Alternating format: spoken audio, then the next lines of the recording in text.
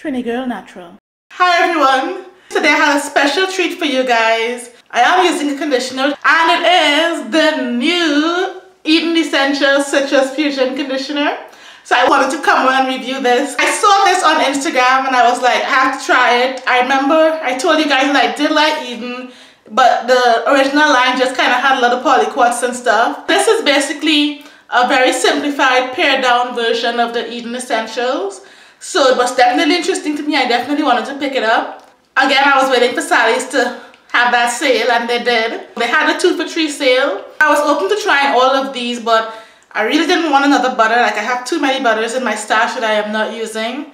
So I decided not to get that. And then the mousse, it said soft whole, and I haven't really used mousses yet. I think I mentioned that in another video as well.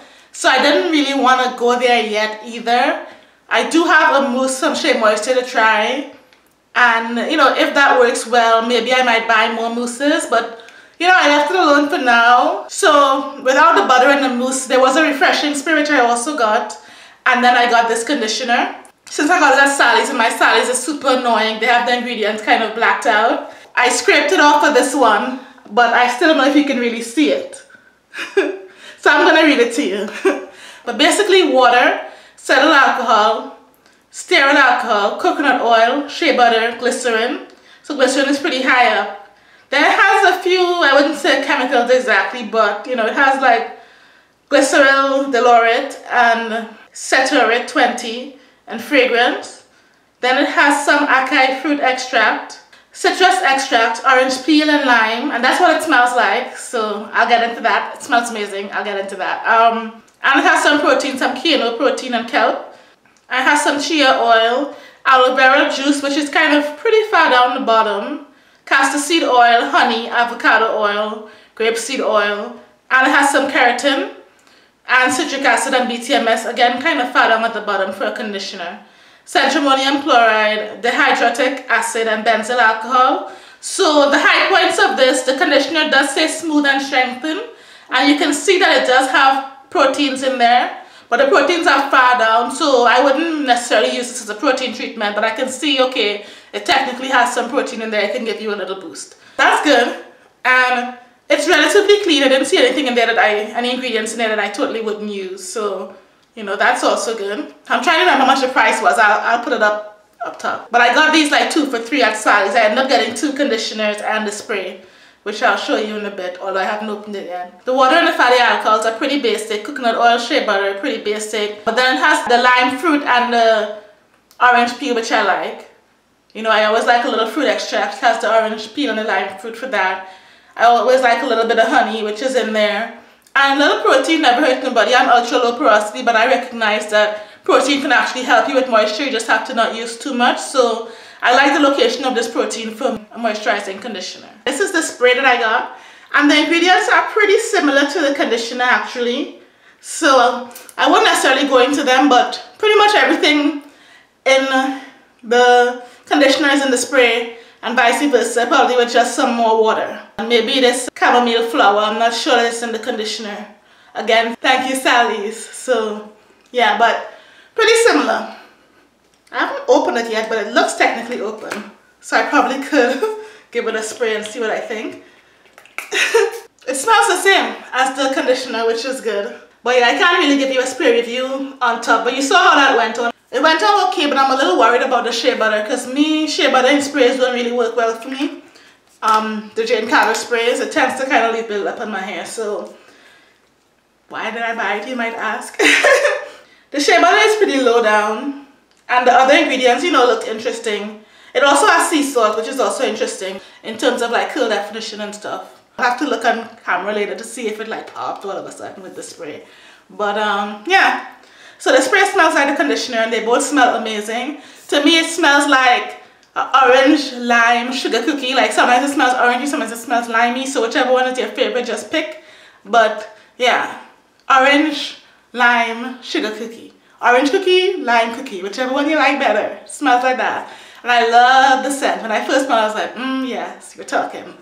So, and I even commented on it on Instagram that I love the scent. So, and I like that the ingredients are pretty simple. Like, it's not completely 100% clean you know, Camille Rose, I guess, but it doesn't have anything too objectionable in here. This is something I'd be willing to buy if I loved it to death. Let me just tell you about the texture. You will see how much I used in the demo. I didn't have that much left, but I had enough to show you that it is really thick. You can see that, come on. It is really thick. It's not really moving. Look how thick this is. It's thick. This goes on real thick. So those of us who need like a little bit of a water assist, you know, like for me, water doesn't really go into my hair that much. I had to keep adding water to get my hair wet enough to work it in when I was working it in. So I like lighter products just because the water is already kind of built in, especially like leave-ins and conditioners and deep conditioners, because if the water isn't built in, I have to add it. My hair doesn't get wet. So that was a bit of a struggle for me. The slip isn't the best, but it's good. It's not like Sultana Curl slip, Kinky Curly Not Today slip. What else has great slip? She Scented slip. It's not like that, but it's better than Shea Moisture. So make of that what you will. The slip is fine. Like, it's not the best, but it's not wow. But it's not like this thing has no slip either. So caution, I guess, if you need max slip and you know you buy things that have extra crazy slip.